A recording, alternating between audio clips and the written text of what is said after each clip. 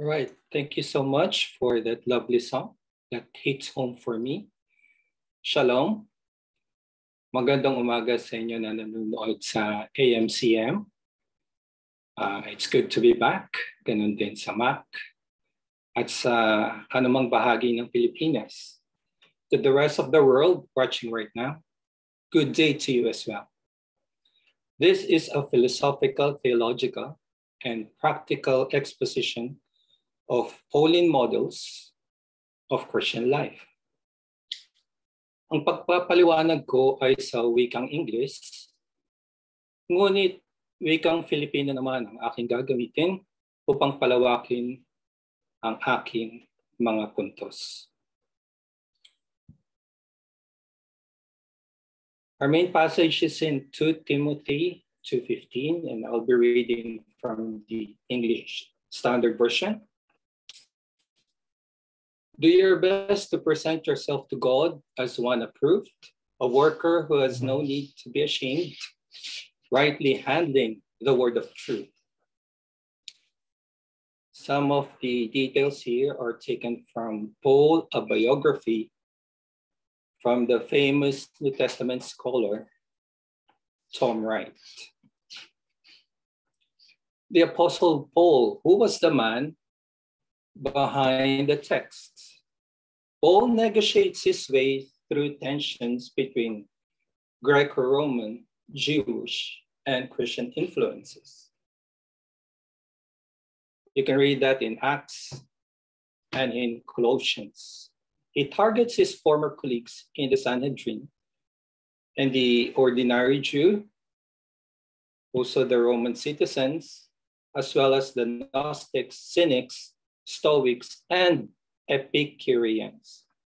That is why the apostle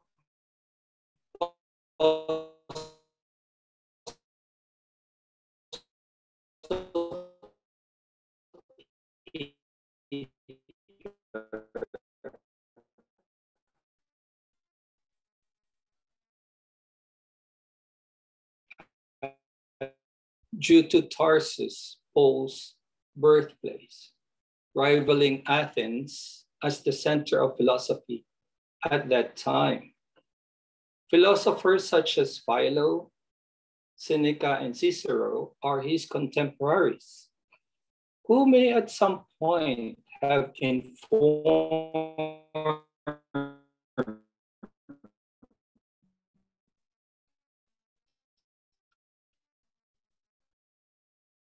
and Aristotle have been slogans or household bywords in Paul's era. Marahil kayo bigla nagtatanong ka, bakit pinag-aaralan natin ngayon ang philosophy?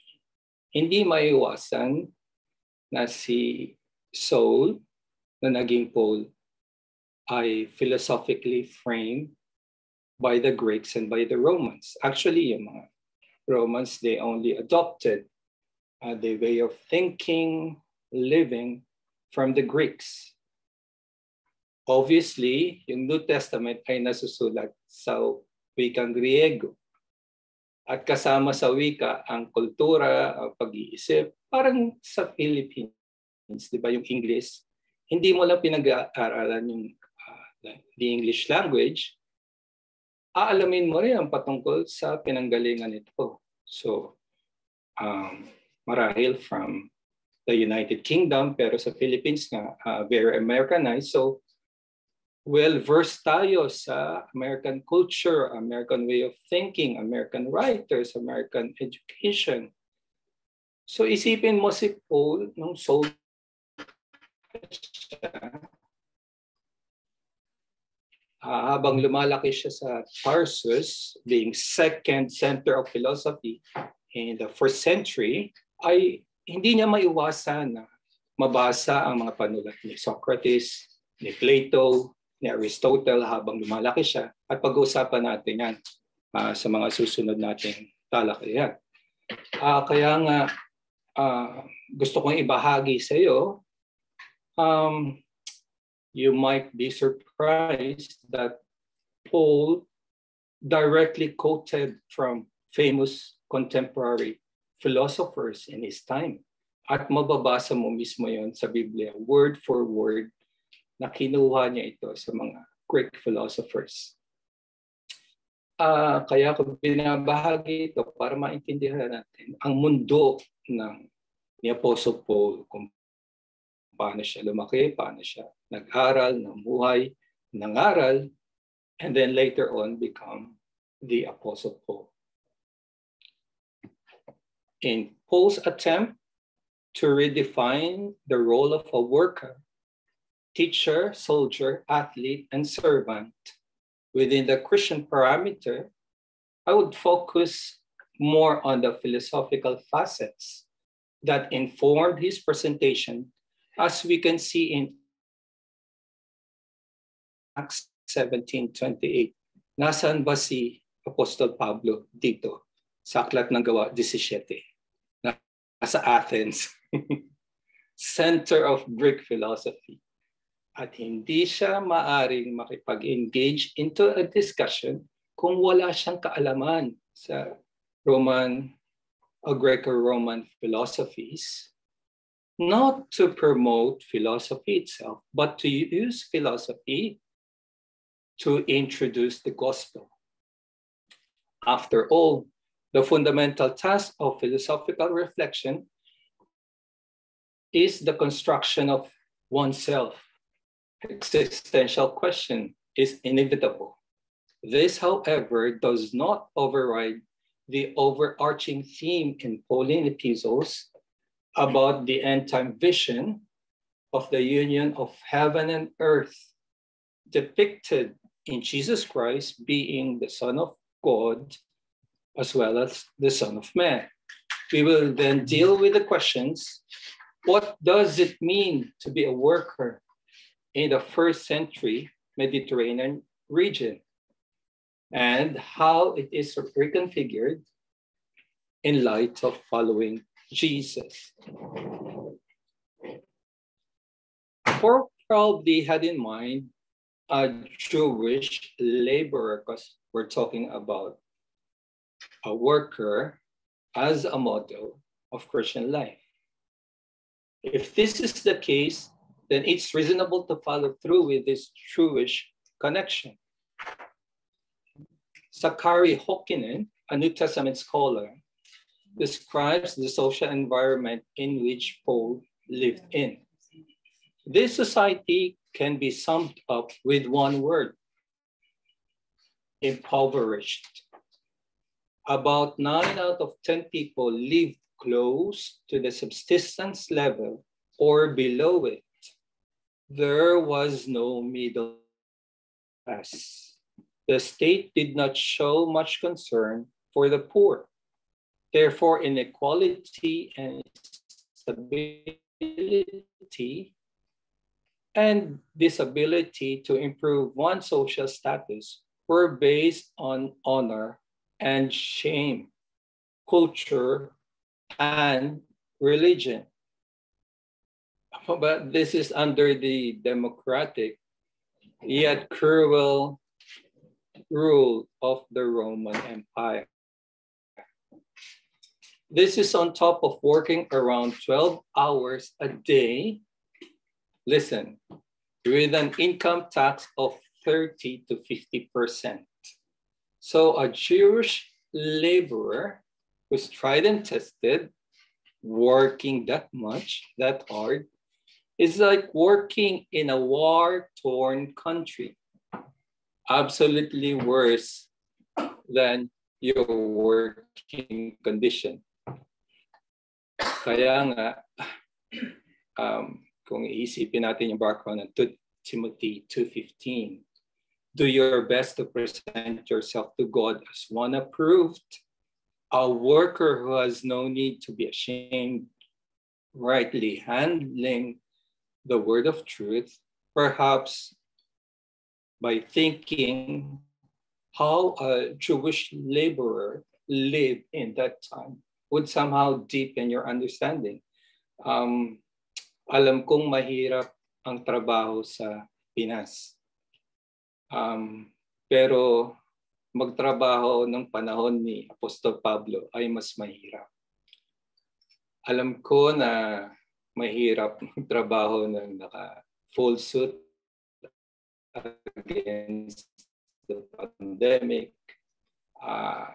pushing yourself to the limits. Hindi ko alam kung may choice ka, pero because of high demand at mababa ang sweldo at mataas ang tax, kaya kahit pa paano, makaka-relate ka dito sa sinasabi ni Apostol Pablo. Pero sa tingin ko,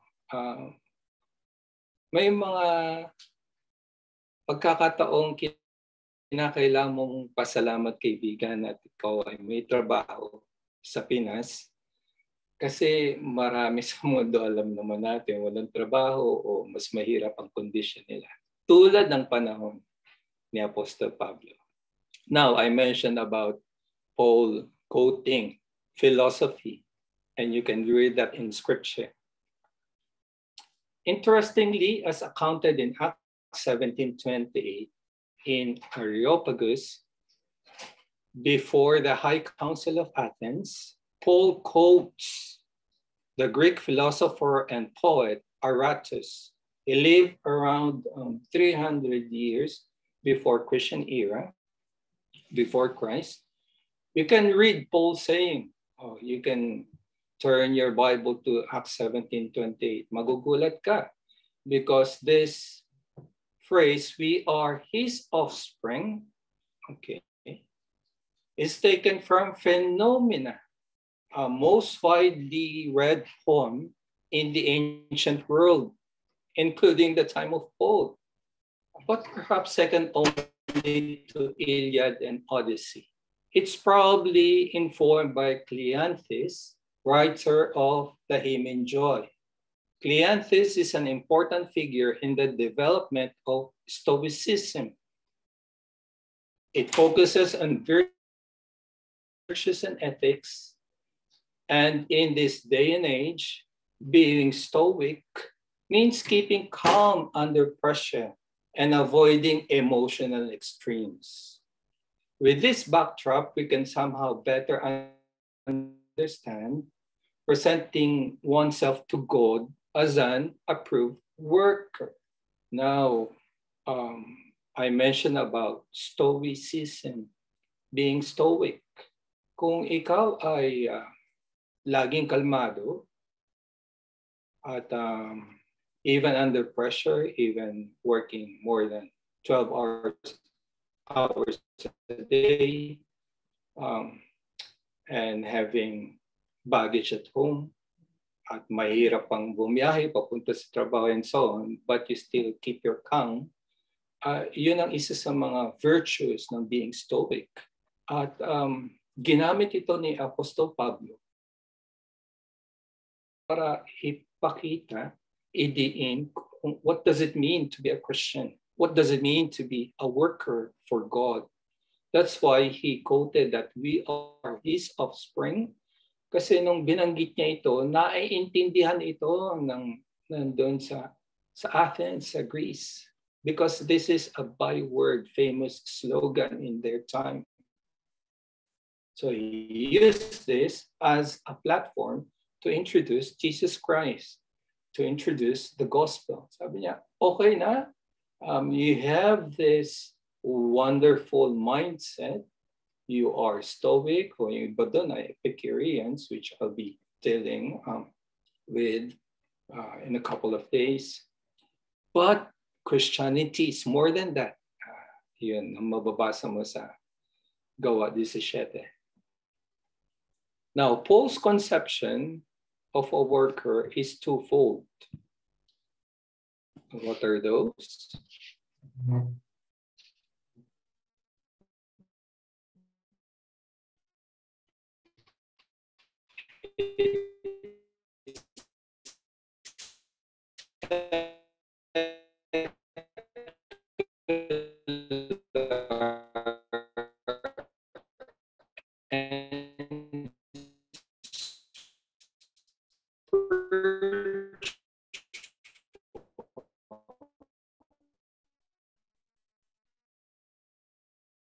Spiritual worker avoids irreverent babble. What was that? Being ignorant uh, of the truth and dealing with controversies, swerving from the truth. And what's the truth? That's centered on what God has accomplished for humanity in and through Jesus Christ. So in order to be an honorable worker, be ready for every good work by having nothing to do with foolish words and deeds. This is Paul's advice to his apprentice Timothy. And obviously, you can see that it's also applicable to us. Alam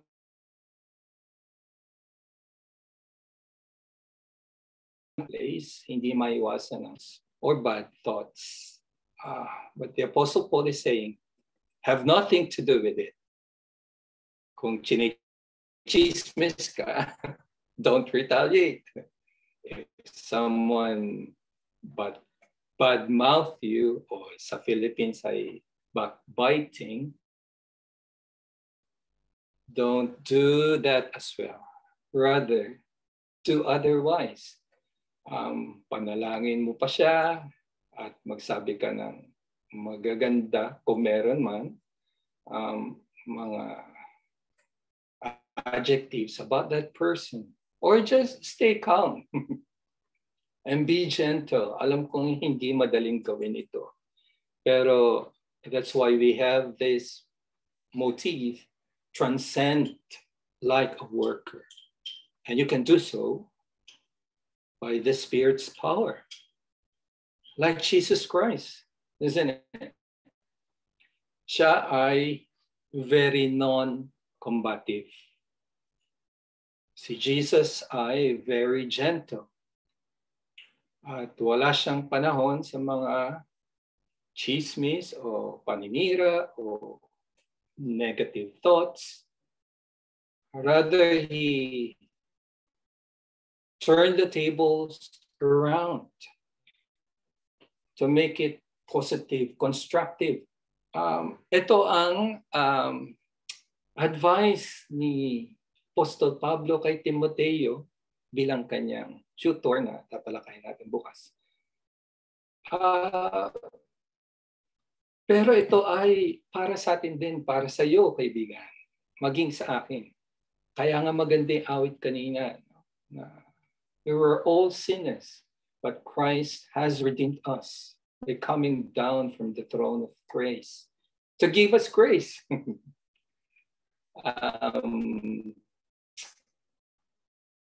Pressured ka na sa trabaho, may friction pa amongst your colleagues, at pag-uwi mo, wag naman sana ay may problema ka pa sa bahay o problema sa budget. I know it's very challenging. Maging dito sa Australia, it's been very much affected by the pandemic. Hindi naman naiiba yung sitwasyon namin dito sa sitwasyon nyo dyan sa Pinas. Pero kahit saan ka mang bahagi ng mundo, ikaw na nanonood ngayon, transcend like a worker. Like a Jewish worker in Paul's time, by keeping calm, by although you're under pressure, by thinking that you're a Christian, and let the Holy Spirit help you reflect Christ's character amidst those challenges. In other words, you can best present yourself to God as an approved worker by being what? A pleasant Christian employee.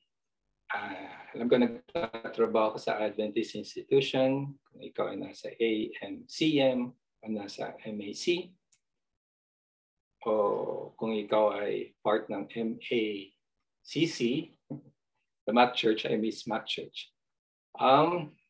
You're in quite healthy and friendly atmosphere, environment. Pero paano kung ang mga katrabaho mo ay hindi tunay na Kristiyano? Paano kung ang workplace mo ay hindi ideal? O marahil sabihin mo, kahit nga dito sa Adventist institution, you're experiencing that. I have nothing to add to it. All I can say is that there's a way through this hardship by focusing on the virtues and ethics in Scripture. So, a pleasant Christian employee, I would say, is someone principled and,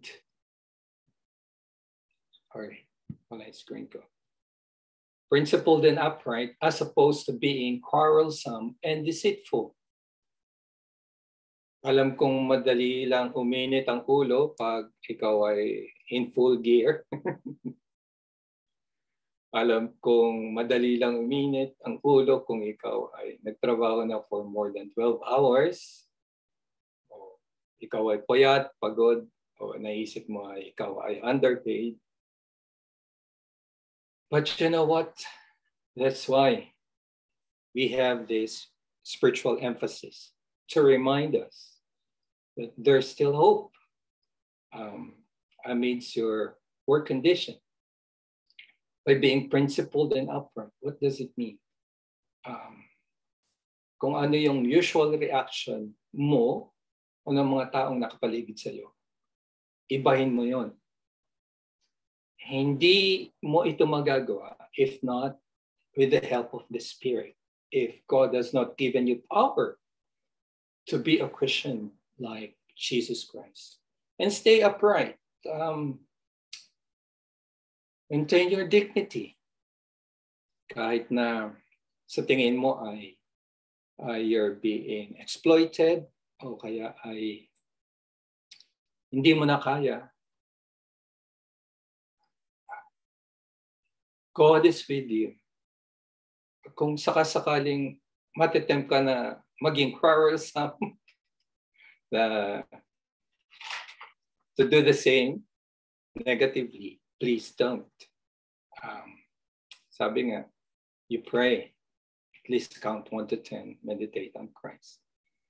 And avoid nonsense talking, nonsensical topics. Rather, build everyone up. Kung puro nahihila ka sa paligid mo, try to change the situation. With a simple smile, kahit mahirap siguro, o yung wala kang sasabing masama, just keeping quiet, it's a big deal already. You are calm in the shalom despite under pressure of work and family life. These are the virtues of a child of God, resembling the Son, Jesus. Kita mo nga si Jesus Christ. Anumang negative ang sabihin sa kanya, he kept quiet. Anumang gawin sa kanya, saktan siya in words and indeed actions. He didn't do the same. He kept it to himself with his Father. So I suppose by looking at Jesus, we will know what it means to transcend like a worker. Thanks for listening.